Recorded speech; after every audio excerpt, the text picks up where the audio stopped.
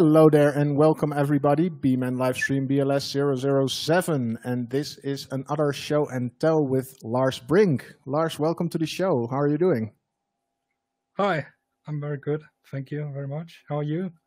I'm doing very well. I'm super excited to continue where we left off last week. Me too.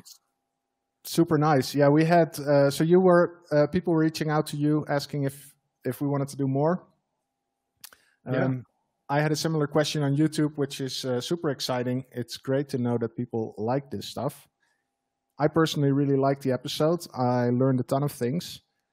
And to the extent that I actually started working on a set of schematics to generate the structure we talked about last week. So that's all pretty exciting. That's all direct outcome from doing these kind of things, which is super nice. And let me quickly pop up. Oscar, thank you very much. I enjoy very much what you're doing, guys. Well, we really appreciate you being here and asking us for more. So without further ado, let's dive into it. I can share my screen right here. And what is probably good is to quickly run over the structure that we have in this app. Maybe start off with the repo where people can find this stuff. So let me make sure that I'm sharing the right stuff. Hey, Nacho. Nacho, hello. A fanboy over here. Well, it's awesome that we have fans. Yeah, super excited to be here. So for those of you watching, if you want to follow along with a structure like this, since last week, I've been working on NXPM stack. And what NSPM stack does, it is creating a structure for you with a backend and a front end and a few predefined modules. So it's basically an opinionated way to spin up your full stack. It's not perfect, but it works. And these instructions here should help you get started, build a very similar stack. At some point, and if you're here, make sure to check the projects. I got a few notes here, things I'd like to work on.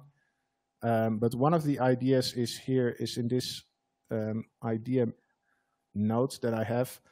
I would love to have a workflow where you can say yarn create NXPM stack and give it a name.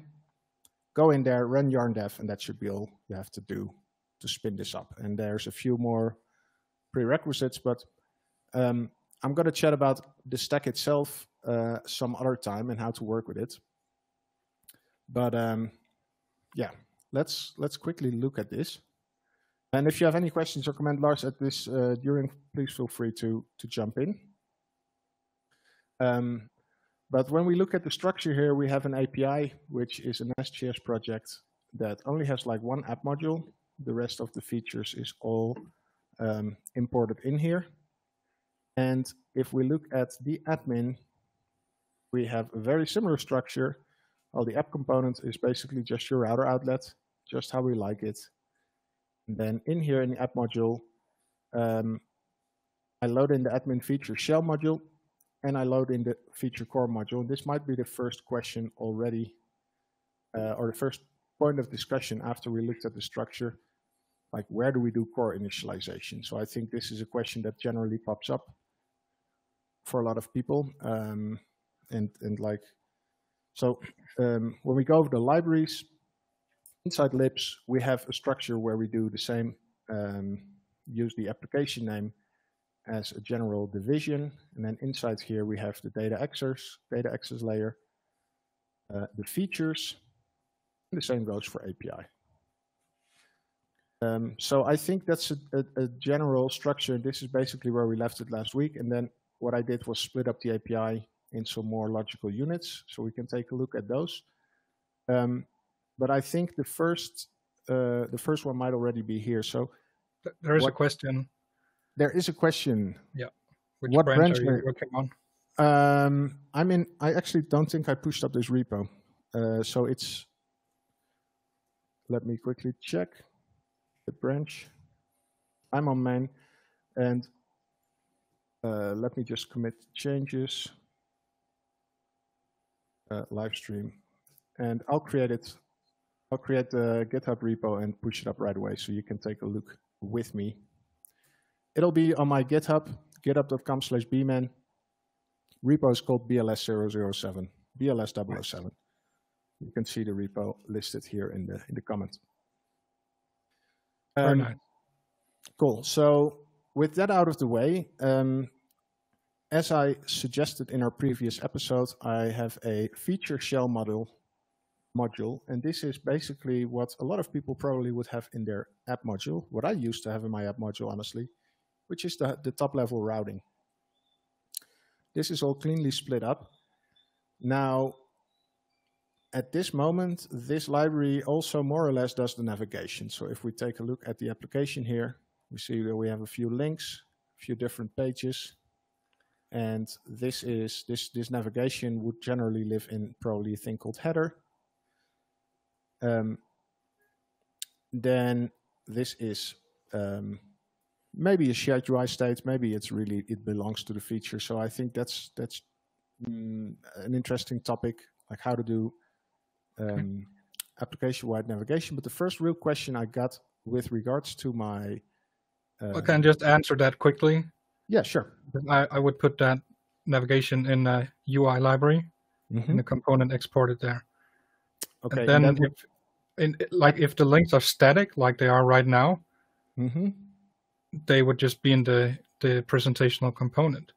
But if you needed to get some data from the server or an environments file, whatever, to generate the links, you would have that in a smart component. And since this is a feature module, you could have that data fetching and all that in this component, and then just forward that structure to the presentational component. So that would be the structured way of doing it, in my opinion. Yep. Okay, so I think a common use case is that you want to show a different set of links for somebody that's logged in or logged out. Yep. So the classic example is a login sample. So this admin feature shell component would be the place where you would, for instance, get your authentication store from NGRX, and then select your user, and maybe based on that, determine what links there are? Well, you would do that in route guards usually, right? Right. Okay, but I think the UI, so this is one thing that I left out, and UI is a very common question that people have when they start working with NX. So maybe we can start actually building our first UI library to do this. So one of the things that is interesting, you mentioned the Enterprise Monorepos with Angular, or Angular Enterprise Monorepos, the book by Narwhal. I read it over the last week. I can highly recommend people reading it. It's a bit outdated, so if Narwhalians are reading it, we'd love to have a revised copy, even if it's just saying this still holds true. But I think version 0.2, please. Yep. We want the next draft. That's all we ask for. So Jeff, if you're checking this out, please give us this. That's all we ask for. I know that one of them is working on an updated one for React. Yeah, I've seen that as well. And actually, it might be good to quickly show this. So if you're a fan of Narwhal, if you're using their products, which is probably... I always, I can't remember if it's Jack Shu or Jason Jean who's working on it. If I recall correctly, it's Jack, but I'm not totally sure. So if you go to connect.narwhal.io, you can get a free account there. And here you can see the books, and it's indeed Jack that does effective React development. And then the Enterprise Angular Monorepo patterns. These are the patterns that we apply in this series. And so I think one of the main takeaways here is there's 4 types of libraries, and you never need more. So that's like, okay, if there's only 4 natives, you have data access, feature, UI, and utils. And then I would say I hear you laughing, Lars. I would say you can add your own. Those are some of the archetypical ones that they recommend. Right. But you could also have one just with types. You could have one for your domain. You could have one for configuration. Yeah. Okay. So In your opinion, you can just take these 4 basic ones and then add to it, but at the same, using the same logic. So you would have domain dash something. Yeah. Yeah. Okay. That's interesting.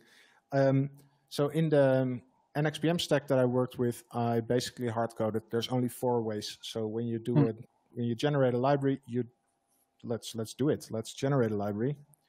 So there's also a test utils library type. Right. Okay, so this is definitely interesting, and there might be more things to this. So let me no, it's not normal.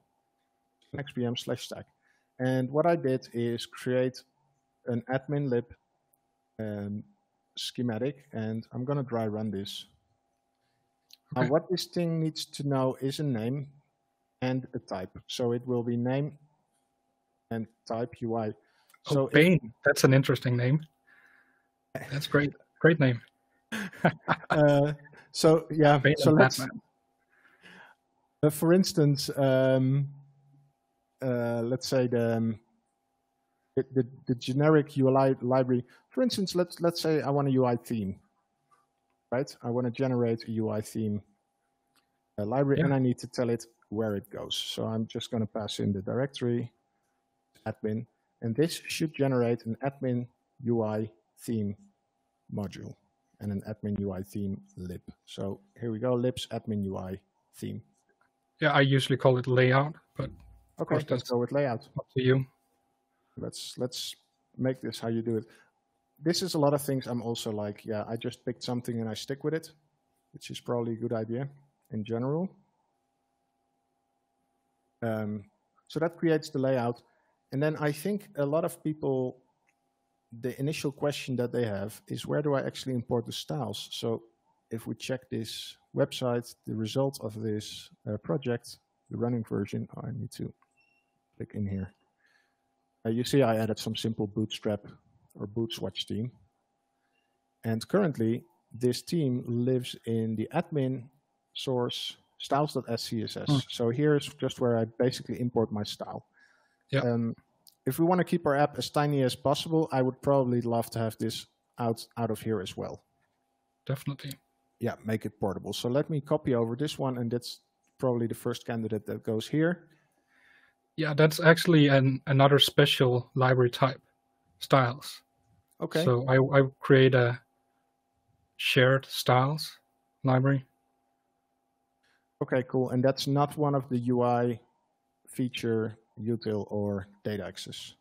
I mean, if you only have these 4 types, UI would probably be the most appropriate one. Yeah. But it's really a special one because there will be absolutely no TypeScript in it. I have the recipe for doing this manually in my tiny Angular applications with NX article. Right. And there's a few other special ones that we might discuss in this session, actually. Cool. Yeah, I think it might make sense at some point to revise this 4 selections. So right now, the point is I cannot use this generator. I could generate a regular lib, but let's keep a UI style for now. Yeah. But we'll generate this one then, right? Lib shared UI style. Yes. Okay, so let me see your libs folder again. Yep. Let me. What does the top of it look like? Get the whole the libs. This is, we have admin API and shared. Yeah, so I would put it in a shared folder inside of the admin one. I mean, if you don't have it grouped into subdomains and features, I guess just put it in the admin folder. Yeah. The UI styles library would be in there in admin instead of shared. Okay, yeah. So what I'm going to do then is call this one admin, and I'm just going to leave the. I guess I can remove it as well, so people get an idea on how to remove libraries. So you can say NX generate. It feels kind of weird to generate something that removes it, but well, that's where we are. And that would be shared UI style. And this should go into my project and figure out what the shared UI style library is and be able to remove it. It looks like it can. So yeah, people. Use me for a second. So people, you can remove libraries from your Nx workspace by using the add normal workspace schematic or package and use the remove schematic on that. So then if we take a look here, we can see that UI style now lives inside admin and not inside shared. Sorry that the NG Viking shirt was a bit too hot. Nice. So cool. So now we have UI layout, which is probably going to be your header. There's going to be the navigation links, etc. And then the UI style for this moment will just contain the SCSS file. Is that right? Yeah, exactly. So instead of the index.ts, I usually have an index.scss. Yep. In the same location. And then inside of the lib folder, I would have one, for example, called global.scss and import that from the index.scss. And since it's I'm the guest on the show and tell, we'll do it my way for now. Yep, totally. No, I love that. And do you do global like this or with an underscore? Underscore, yeah, it's a partial. Yeah. I thought so. So then this would all live there. Yeah. And then from the index, we basically add import /lib. Yes. Global. Right. And we could have multiple entry points here next to the index SCSS. We could have one for loading settings and tools. So that is functions and mixins and variables and all that good stuff. Right. And we could import them from the component. From any component, basically. And to be able to do that easily, we would add it to, there's something like a preprocessor, include paths, something like that in the Angular builder configurations. Right. This might be an interesting one to look at because this is something I never really got. So yeah, if we have some spare time, and otherwise maybe in the next session, like how to properly do this. So. Okay, cool. And then inside our index.ts, we don't need this Angular level module, right? We don't need the index.ts at all. This is it's a special library, and tests don't really make sense either. So I would even remove the test target of this project in the NX.json file. Cool. So let's go ahead and remove this, and then we can get rid of the jest config as well. And here the spec.json, so that's a nice cleanup already. And then open the workspace.json. I think it's an Angular-based project. Yes, it is. And then if we search here for UI style, yes, we have the whole test piece can go here. Can get rid of this. Exactly. And yeah, even the lint. Yeah, doesn't really matter either. So we don't have any builders in this admin UI style.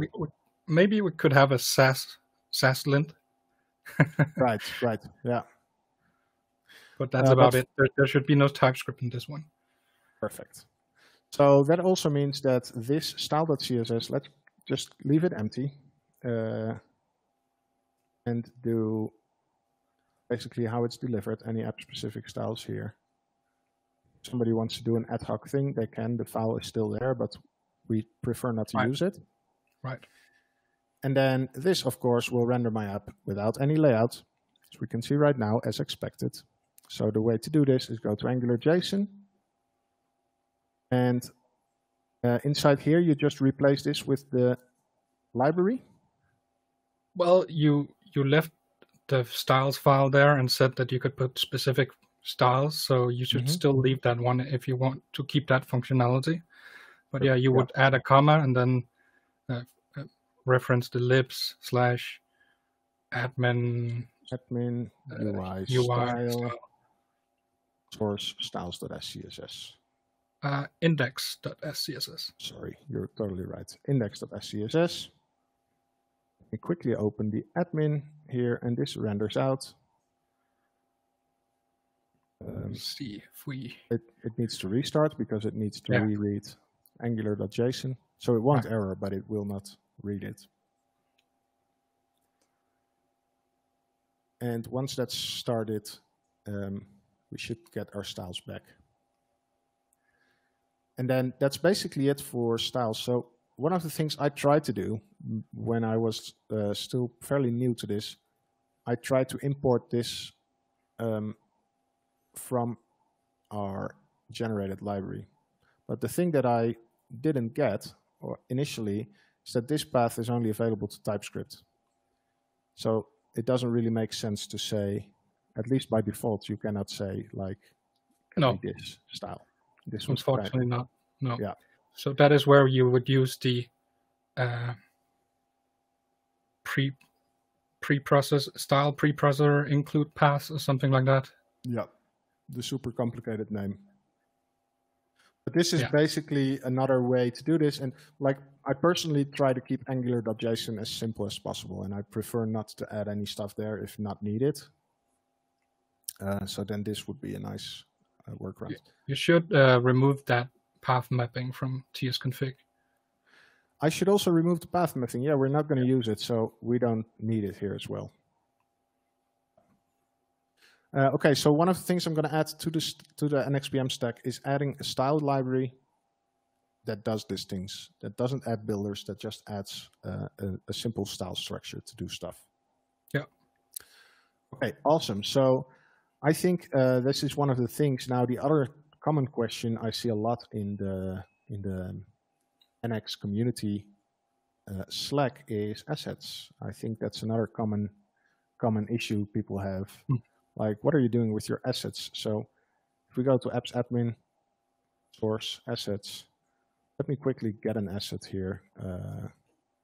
hub.com/nxbm.png. This should give us a PNG. Let's move it to logo.png. So we have our logo file here, which is this cute little piggy. And this can be referenced, and then if we open our shell component, it shouldn't be, it should be fairly common for people. This is how I would generally do this. So logo, and then here have some image. And the attribute source is logo. And let's set the height to 30. Sure. And then this should, there you go. We have rendered our logo here in the app. So this is, I think, a very common thing people do. This is plain old Angular. And I think a lot of people want to keep this clean and want to keep this inside the maybe layout or probably style repo. What's your take on this? How do you handle such? That's another special type, the assets library type. Okay, interesting. So with your tool chain, we could do another UI assets. Okay, so let's take the style command and create this asset sets. Generated also in the libadmin, right? Yes. Libadmin. Yep. That suits our current project structure. Very cool. I'm in the assets directory. I should move back to my info. Okay, and then this is... I'll just share with you in our studio chat an image that tells you the structure of this project. Okay, let me pull this up right here and get this one added right here. Okay, so shared assets, which in our case lives in admin, admin assets, source, and here's an asset structure where we have fonts, icons, and images, and the favicon. Seems familiar enough. And I'll make sure to also link this in the description of the various media, like YouTube, for instance. So we generated our admin UI assets, and then I can imagine this also gets rid, we can get rid of the various builders. Exactly. So in Angular.json, we don't do any types. There was a question from Oscar Lagata asking, do we need to remove it from Angular.json? I guess he's asking, do we need to remove the whole project configuration? And no, we don't. There is one reason for keeping it, and that is the dependency graph. So if we're really careful, we can set up an implicit dependency from our application project to these special libraries, the assets and the styles library. Yeah, so that would be something like this. And there we say, okay, admin always depends on admin UI styles or style. Yes. I think I made it singular. Yeah, I call it styles, but yeah, we're stuck with that right now. So that's fine. No worries. I should pay attention better next time.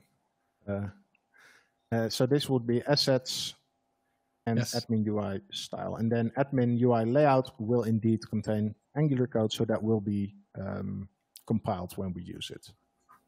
Yeah. Perfect. Yeah, we need to put them here because they don't have TypeScript code. So right.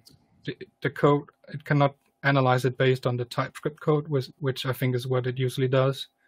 Right. That's the way it figures out the dependencies between the different library. But since we don't have an import or anything like that, it can't really tell. So we have to tell it that there is an implicit dependency between them. And that means that if there's any changes to those libraries, this one should be rebuilt. Perfect. Yeah. And admin, in order for admin to build successful, it depends on these two to be also built correctly. Plus, we can set up, if we used the tags with the type assets and type styles, we could set up rules, lensing rules that only application projects and UI library types are supposed to import from the styles ones, and only the application is and UI is able to import from assets as well. Right. Yeah. Yeah, this is pretty interesting. And I think one of the benefits for me personally to have generators work on this stuff is that you automatically set up all these things correctly. So you don't have to worry about it. This is kind of neat. Yeah, this is very nice. As I mentioned to you in a chat previously, I created a tool for this in my Angular Workspace with Angular CLI tutorial. And of course, it would have been a lot nicer to have schematics, but I didn't want to introduce the concept of a schematic for the purpose of that tutorial. But I actually ended up having something similar to your stack tool here, except it's for Angular only. And it can generate these different library types with whatever is special in those library types. Yeah, you have it right here. It's in a gist that is linked from my tutorial series. Right. And so it's basically calling the ngGenerate commands, and then it's modifying the Angular JSON, as you can see, and it's adding a few files, modifying the code a little bit, and of course that's something that schematic is built to do. Yeah, I'm just doing a very simple custom script here, and then adding a command line API on top of it. Yeah, so what I see you doing here is just running a lot of ngGenerate commands, and quite frankly, I think for a lot of people this already is a great start. If you have something that scaffolds out your application and does like some default things, this is always most likely going to be easier and better than starting from scratch. And I think for a lot of people, like I personally work on a lot of greenfield apps, so I get to choose the stack. So I just start out with a fresh Nx workspace, but not everybody's in the luxury position that you can just start over from scratch and use Nx if you want. Like there's people that still need to discuss these kind of things and basically sell them up to their manager. Like, hey, I want to use this Nx thing, and they might not be interested. So that's the reason I did the Nx style workspace with Angular CLI tutorial, because people were saying, oh, I really like that structure, but I can't get the buy-in on Nx. I still get that question a lot. And I mean, you could just use the schematics from Nx and not replace the CLI. but I also tried to show here that Angular CLI itself is very flexible. So the structure that you normally see is not like very tightly locked. Like you can you can modify configuration. So you just need to understand the configuration, and that's what I'm teaching as part of this series. And then I'm slowly building up this tool to automate all of that, because a lot of it is boilerplate, just scaffolding the project and the files, and we're going to need a component and a module and so on. Yeah. So I'm using the built-in Angular generators or schematics, generation schematics, and just sprinkling a little layer on top of that and doing some configuration changes that to match that of the Nx CLI, basically. Very cool. Yeah. Yeah, I'm definitely going to run this as well and see what it generates. And yeah, this is lovely stuff. I'll also link this in the description of the YouTube video. Sure. What were we doing? Yeah, let's move back. So we were just creating the assets library. So this is another pretty common question. So let me get rid of the module here, because I'm sure we don't need that one, and the index.js and the test and the various test files, so that we're just very sure that we're not going to run all of that. Oscar is saying we could create a schematic to help developers choose the appropriate tags for new libraries, but I think you already did that with this NXPM stack. You are generating the scope and type tags, right? It's generating scope and so was my tool called Generate Project. It's doing the same thing. Now, in the API where I actually want to be at some point, is that you can say nxpm generate admin.lib, something like this, and that the command is behind an image right now. Yeah, nxpm generate admin.lib, for instance. I'm not tied on this thing. Where if you hit it like this, it should ask you like what app. That's what application you want to build it for. So let's say we do admin, and then admin is like what type. So we can say, I hit enter, I shouldn't hit enter. UI or data access, etc. Yeah. Basically a guided way, so you cannot make mistakes or you cannot pick things that are actually not like supported. Yeah. And I'm not going to actively lock it down, but I do want to guide people, mainly myself, but also other developers, in doing the right thing. Just calling these things the right way. With default values, Oscar is saying. With default values, yeah. And like some of these things already have default values. Well, I will probably have to take a look at Stack at some other time, because there's some interesting things, I think, to look at. But let's quickly go to the shared lib. So we have this UI assets. Get rid of everything TS. All the TS configs, TS lint, and everything. Go through the Angular JSON, remove the builder targets, and so here we are. This is all empty,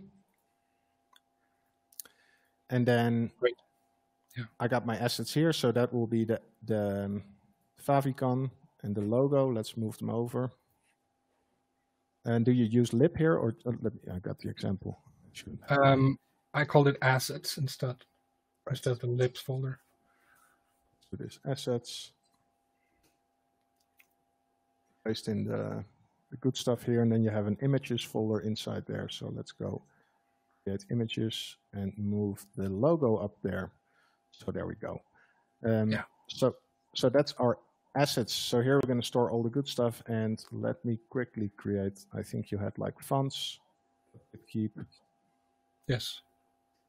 And just to show and give you an idea about what could be in there. It could be fonts and icons and images, and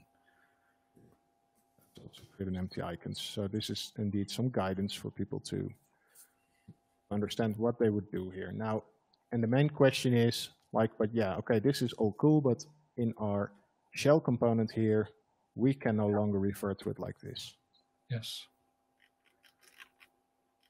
that is right. So I think you can guess what we need to do. Well, we need. I would say we need to import it from somewhere, or we need to copy it over. Yeah, so we need to set up, configure the Angular CLI, the assets option of the Angular build for our application. So we go to the admin application right here. Yeah. Then there's assets. right There's here. the build target. So in the options, there should be an assets one. Yeah, we need 2 objects actually. So remove all of this. That is what we're going to replace. Yeah. When we have just a string, it's actually a syntactic sugar for an object. So, yeah. but we will have 2 objects instead that will represent the same thing, but now in this library.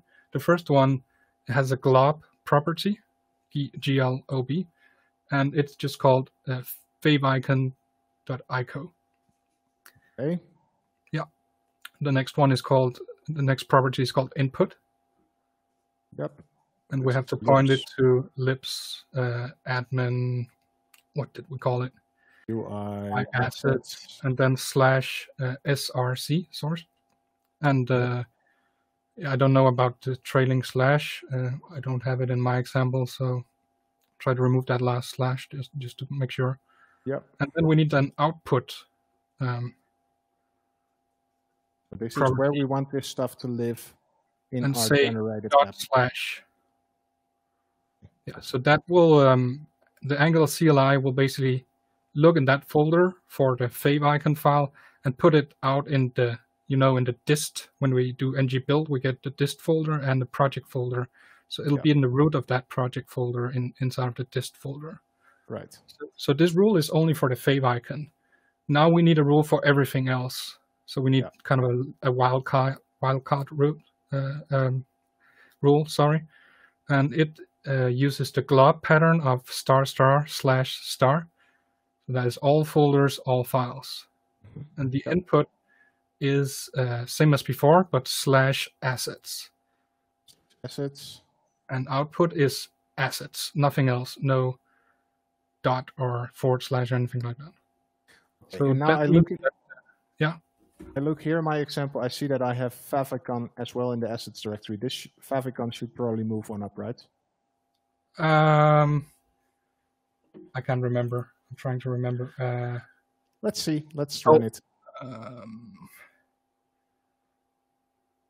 Wait, what did the configurations say? It says it's in the source folder. Okay.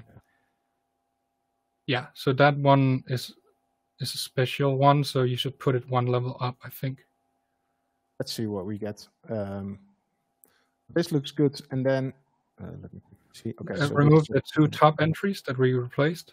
Yeah, but just for clarity, so we replaced this one line that basically says, hey, go to apps admin source assets, copy this over to dist, and we replace it with this glob that basically takes it from libs admin UI assets, source assets, and does the same thing. Yeah, and the reason it's a bit different is to allow us to import from assets / whatever, but inside of this library. Right. So let's get rid of these 2 lines. Also, to be fairly sure, we're going to get rid of these assets folder here because I don't want this anymore. And also the favicon. So that's great. Yeah. We can get rid of that one. And with that, we could do a build. Yeah.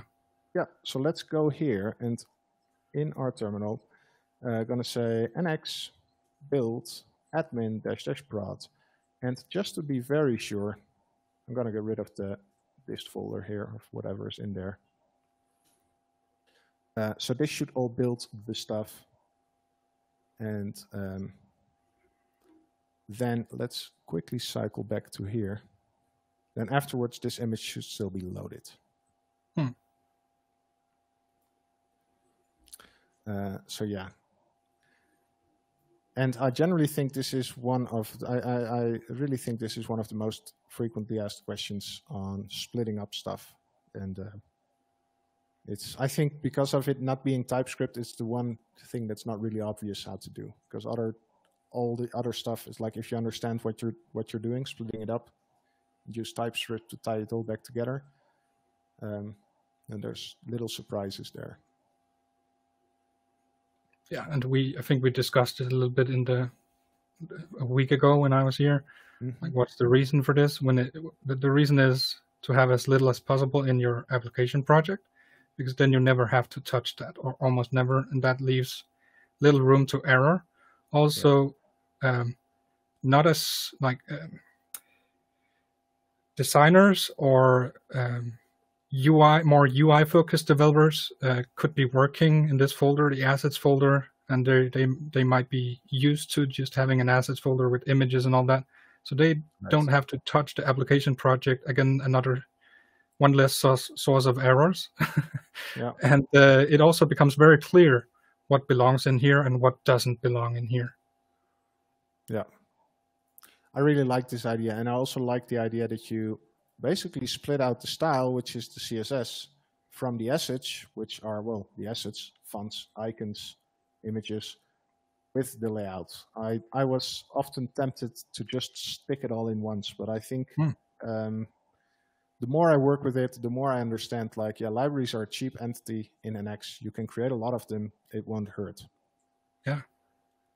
Cool. So we got a successful build. So let's take a look at the dist folder here. Let me quickly refresh this, and then we should see, there you go. Favicon is loaded here. Yeah. The assets are all copied over, literally. And then if I run the dist folder, dist apps admin, so just pop up a live server, then, hey, it doesn't get loaded. This is demo gods for us. Okay, so there might be another issue at this point. Let's not worry about it too much. I'll take a look at why that is. Or you must have an idea right now. But I think the important thing is, like, we moved away from our application admin assets, and now our app is getting smaller each time. Very cool. So good. So that's that. I think for now, let me see if the server this is still compiling. This all seems good. I'm gonna rerun it one more time. Then I'm gonna take a quick peek at the list to see if what's the next thing we want to talk about. I think I already know, but just want to make sure. So something didn't work. I guess we'll try to work on that after the session and figure out the configuration needed. It might be that this live server doesn't pick up the right. It doesn't correctly host this single page application. I'm not sure. In any case, in the stack that I'm working on, there is a Docker builder, and it should build a fully functional Docker image where the API hosts the front end. So you will end up with one Docker container that hosts both, which to get started is probably a great point to start off with. There you go. Here, assets.logo is not found. Okay, this is interesting. Here, the dev server has the same image. I think I know why. It's because it's not longer assets/logo.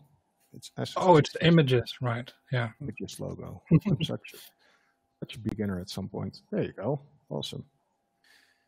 Cool. So that did work. Now in the back, I'm just going to run the build again. See if that also fixed our web server build. And this would be a great moment to do a commit, so we can have that isolated from each other. Going to take a quick peek at our notes here. People are going to see the shared secrets that we have. The secret sauce. So yeah, UI libraries, assets, modular API structure. I think for now, let's keep with Angular. I think that's more than enough for us to discuss. I saw an interesting article yesterday got posted on the Angular community Discord. Join if you haven't already. It's awesome. And it was, the question stated in the article was, how does app initializer work? And what do you need to know about dynamic configuration? Yeah. Which is probably the second most asked question in the Nx Workspace.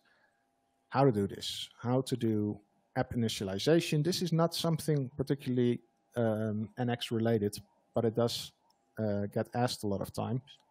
Sure. Basically, the two things that are, the two methods that are discussed is either use your environment or use app initializer. Personally, I think there's a place for both. There's also a few more options, actually. Cool. So let's take a quick look. Yeah, we also have 4 articles on that on Angular.dev. There was one recently published, and there's 3 older ones by a lot of awesome authors. The latest one is by Kyler Johnson. Mm-hmm. on BEEMANDEV. And yeah, basically what Angular gives you out of the box is these environment files. Yeah. That could be fine. I mean, the thing that's wrong here, or that's is that is part of the build, the TS build and the bundles and all of that.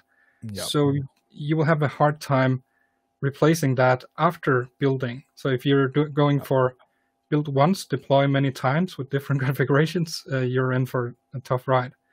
Yeah. So that is why you would, instead you would, for example, extract it out to a JSON file.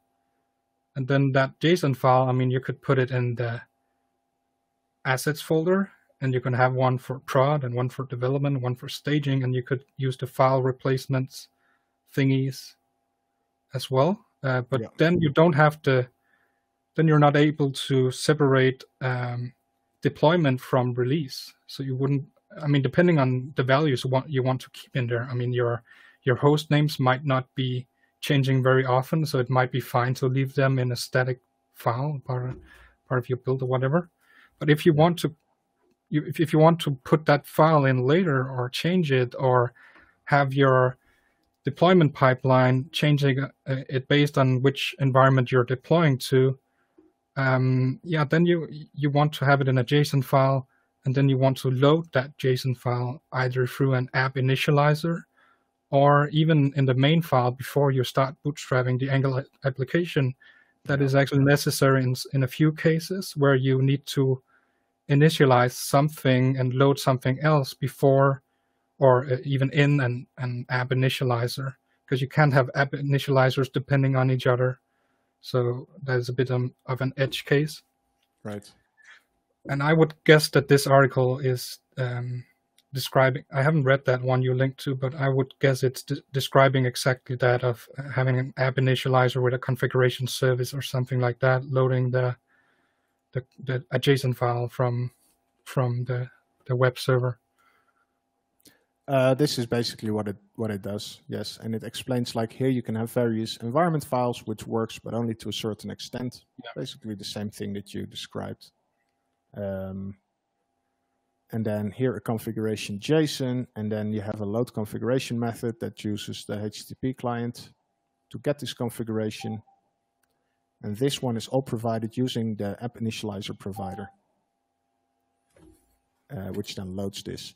So let's take a quick look. Okay, so without doing too much things at once, I just want to make sure that the app builds correctly now. So this now works perfect. Now you see projects null. That's because, like, okay, it cannot find a GraphQL server, but the asset at least gets loaded and the style as well. Okay. So this is a great moment to do a quick commit. Add style, layout, and assets. Oops. Cool. So one of the things I did, and for those of you paying attention, you already saw, like, hey, there's no environments here. And by the way, I just want to complete the picture. The fourth option is having an endpoint with configuration values. Yeah, this is what I tend to use. And because I tend to build most of my apps inside a Docker container where they're hosted by a node process. And I like to have environment variables in this node deployment that dictate, like, hey, you're running stage, or you're running Spanish version instead of the English version. Like, I think translation is another thing that's pretty common.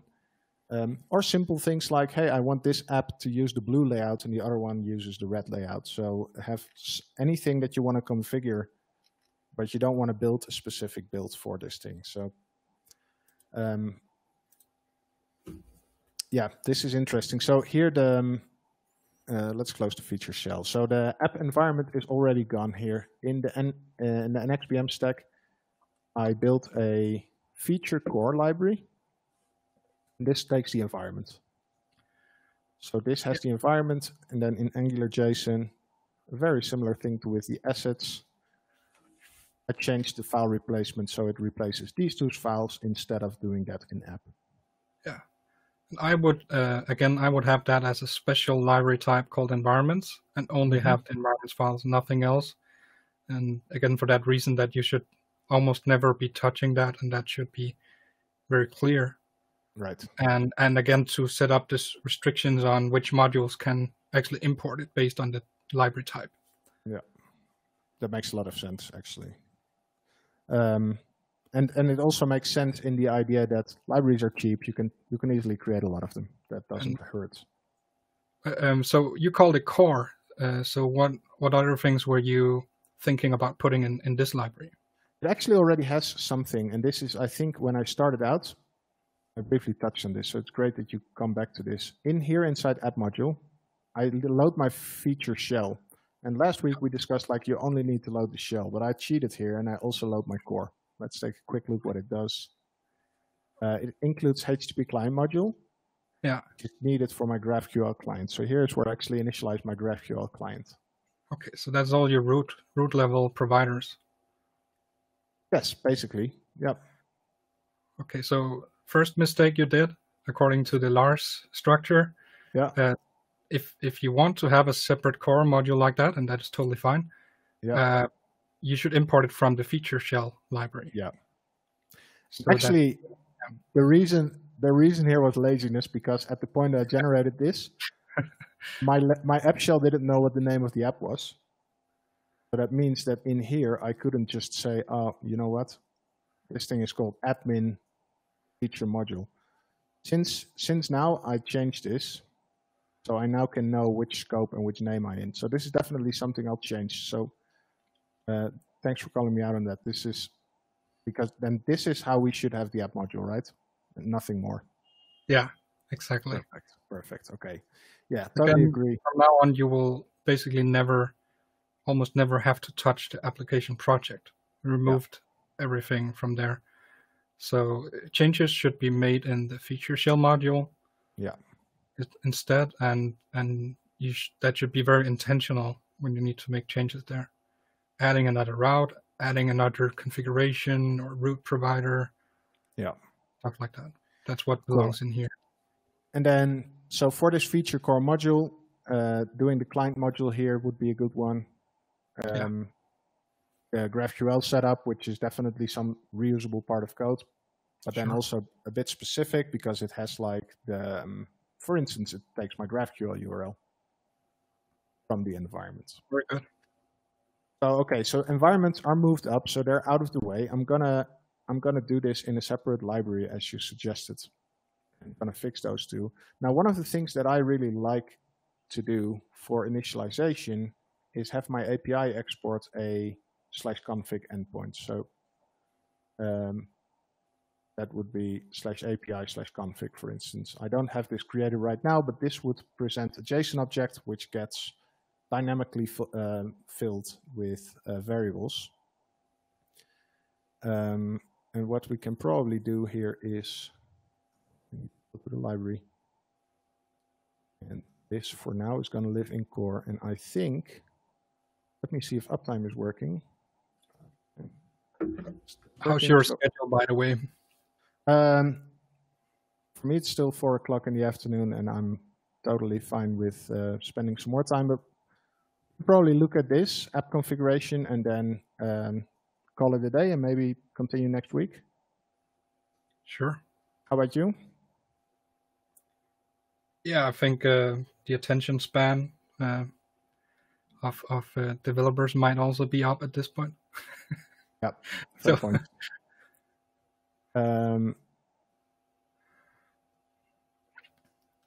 So let me get this one and then say an environment. And I'm going to quickly create this API endpoint, this.config.get. And I think I called this configuration. Yeah, there you go, environment. Actually, take a few more of these and add them all.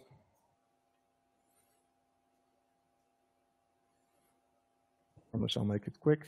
There we go. Okay, so this is configuration that got exported, and then we have a REST endpoint. Give the API a second to restart, but now we should say config. And once that's started, mistake. No, there you go. Okay, so we have a config object that gets exported by our API. Awesome. And how do we go about this? So in our front end, would this be something that would live also in my case, in the feature core? So we're looking to do an app initializer that calls some service, right? Yeah.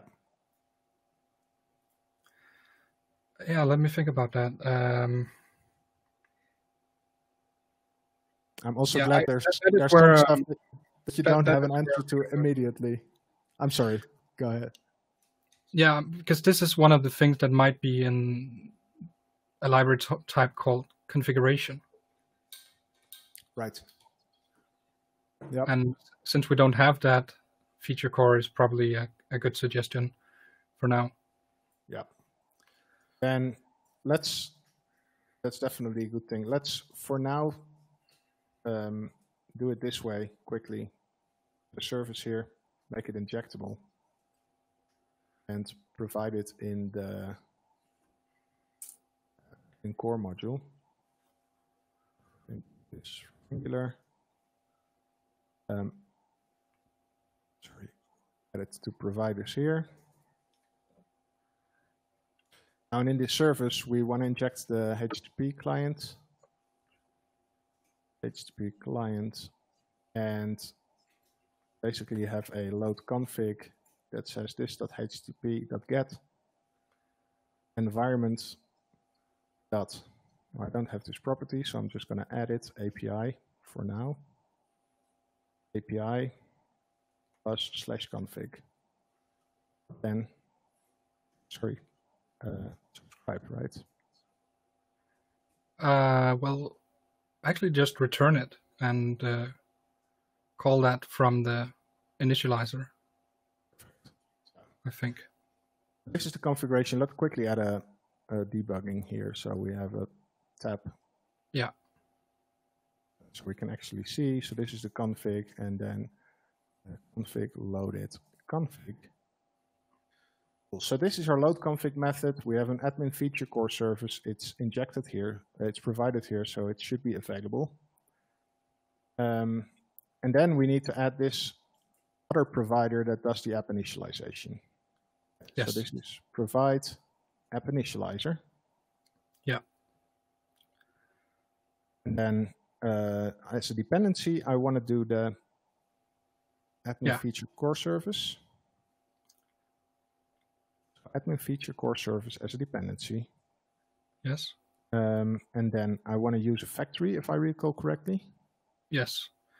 And please remember to put in multi-true. That's an easy one to forget. Yeah. Can you briefly touch on what that does? So basically, app initializer is an injection token. And if we provide a single value, well, that's what we do in a lot of cases. But in this case, it's actually expecting the application to be able to provide more than one app initializer. So when we say multi-true, our providers will not override each other. So you could actually have another provide app initializer right next to it. And the initializer will get an array of all of these and call them one by one or in parallel, whatever, to kick off the initialization before bootstrapping. Very cool. So this means that if we would like, we could have another library that provides their own app initialization, and this multi-true will make sure they all get executed and not like the last one. You could even have another one right here. I mean, it could be one for fetching translation files or something like that. Very cool. So use factory, and if I understand it correctly, this is a function. Should be a function. Yeah, the app initializer factories are a bit special. So I think that should be a function that returns a function that does something, if I recall correctly. I think the second one can be anonymous. The first one cannot. Yeah, the first one should have this service as the dependency. Like this? Yeah. And here what we can do is say service.loadConfig and return that one. And that one is then returning an observable, so the Angular will be subscribing to that one and that is why there's no need to subscribe inside of the service itself. Let Angular take care of the subscription management for you. Very cool. Let's also add a quick tab here, just so we're sure that we can see what handles, how this is getting handled. So adding a console log, this doesn't really go well. Console log.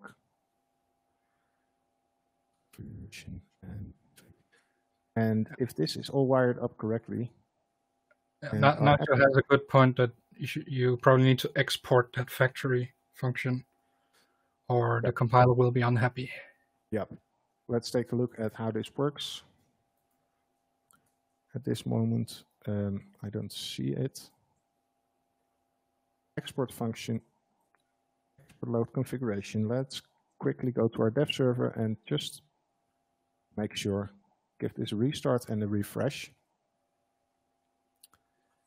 And then, like right now, we're just loading it.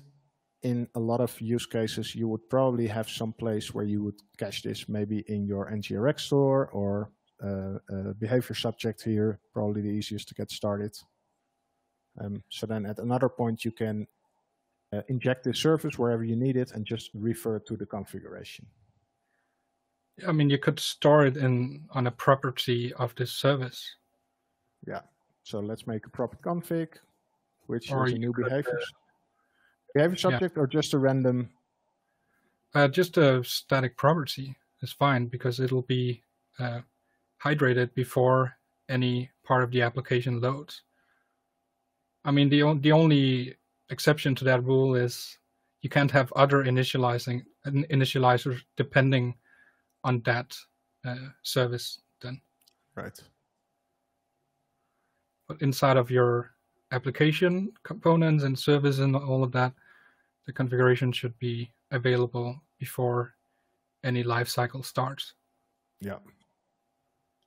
That's okay. So the app reloaded, but I don't see anything rendered here. So it somehow looks like this code doesn't get executed. Okay. Let's quickly peek over here if we can see, if we can get a clue on how this load configuration is actually exactly the same what we do, right? So it's a method that injects the loader, multi-true app initializer, use factory. And this, well, they use a to-promise here. I'm not fairly sure if I understand why you would move back to a promise, but we did return that observable, right, from the service function? Yeah, we did. Okay. Yeah. Let's add a quick debug method here. Let's see if it gets triggered. The load config loaded. It did get loaded. That's interesting.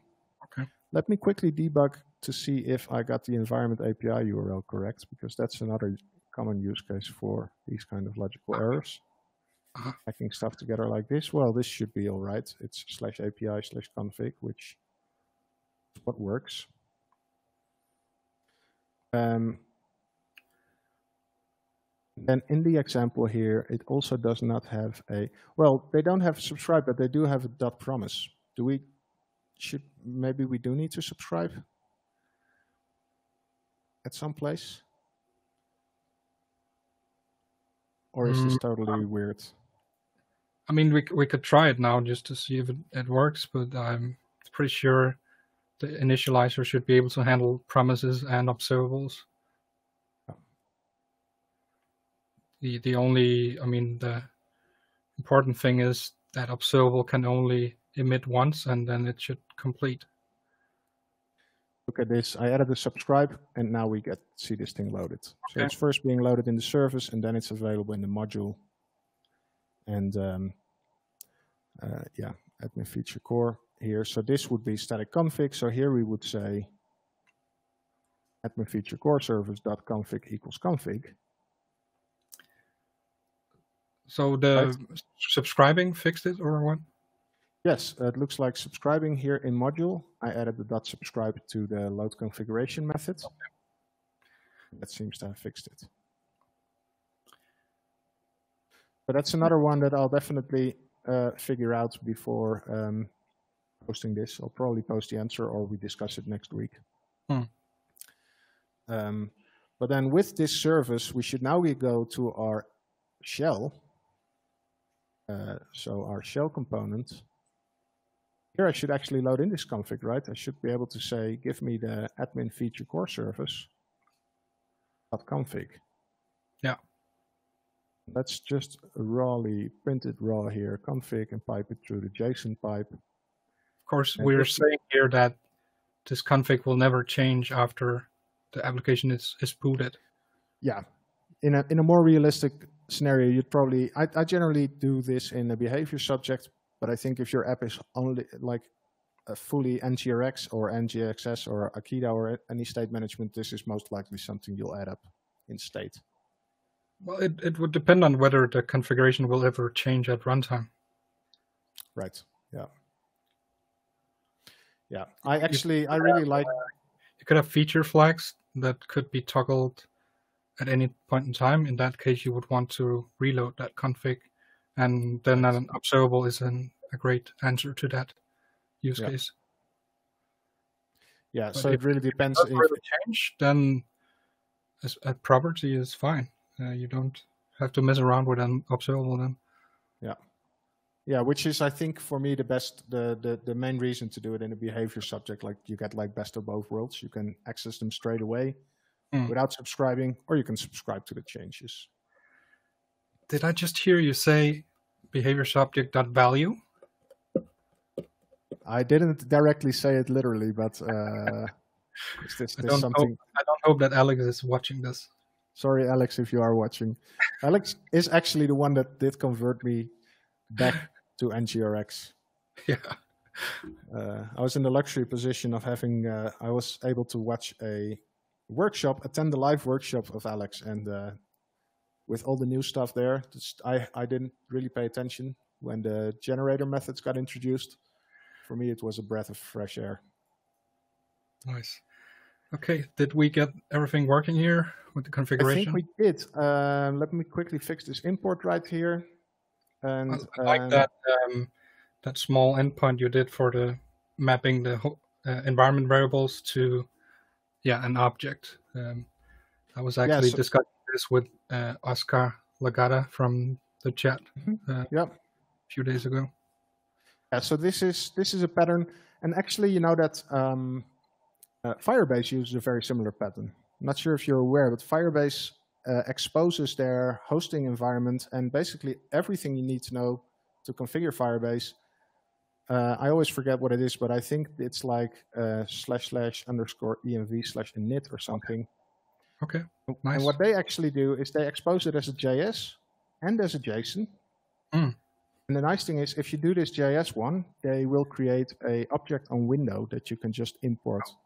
Okay. So this is probably the other alternative. Before I was aware of the functionality of app initializer, what I would do inside my index.html is have a script tag here, and this script tag would load /API/config.js.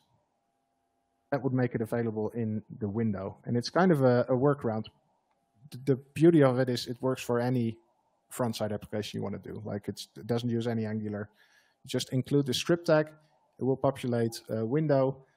And then at that point, what I would use to do inside my environment.ts, I would basically say, okay, I assume that this structure is on window. Now make it available through my environment. And that's kind of, right now I see it kind of as a hack, but it does work. But yeah, this stuff is pretty nice, and I'll make sure to add this to NGXS NXPM stack as well. So if people want to check this out, this is a pattern that works. And like to make the picture complete, this config service is already. Oh, I need to. Where I did this configuration object. This is already using environment variables. So in the API, you can just set stuff in .env. Or if you're running it in Docker, you can set it in Docker, and that will automatically populate and propagate to the front end. Nice. So cool. And I think for today, let me quickly look at the notes again if there's anything related that we should look at. But yeah, I think this is very important. I think the question here, where to put for root stuff, kind of got answered by looking at GraphQL. I think that would be my admin feature core library. Exactly. Either use the feature shell library or import other libraries like the core one you did. Import it from the feature shell library. Cool. Awesome.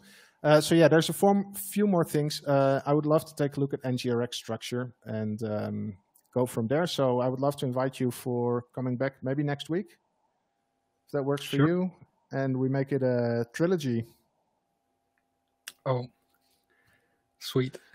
Perfect. Okay. Well, I think that's it for today. Lars, thank you so much for being here again. It was a big pleasure. And I must say, this is, for me, it's super interesting to do this. And I'm a solo developer on most projects. And most projects, I propose the structure and people go with it, or they don't. But I not often have the chance to talk about these things in this level. So I really appreciate you sharing all your knowledge. Super valuable.